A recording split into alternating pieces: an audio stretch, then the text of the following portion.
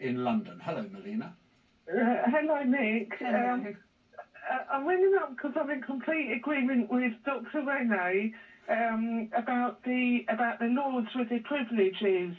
I think the people that should be getting the Lords and the honours should be people that have been real contribution to society, like cancer research, people that work in the Macmillan Cancer, or people who work in Oxfam, people who've done engineering things like for internet, electricity. It really a real huge difference to people's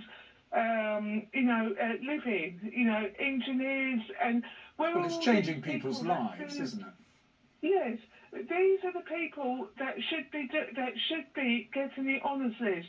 The police officers, the military personnel, the paramedics, the fire department, the 999 operators, the cleaning assistants at the hospital who worked during all COVID, or the hospital porters, all of them staff, and they helped us during COVID, and even now they work in the hospitals, the GP surgeries, making sure that we all can use the facilities.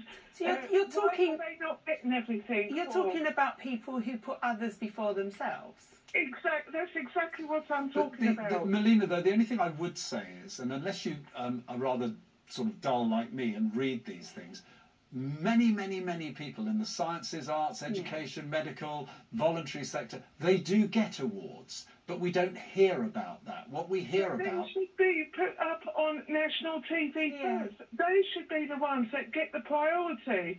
Those are the ones that should be up there on Talk TV, ITV, BBC, everywhere, all over the newspapers. They are the ones that help us in our time of need. Well, do you know what? There's an interesting idea, Melina. Maybe, just maybe, we'll be able to find someone to come onto our show tomorrow who has won an award for services to the community one way or the other. And we'll chat to them and see what they think about it and what their views were of the honours system, because I think that would be quite an interesting angle to take on there. I think someone with...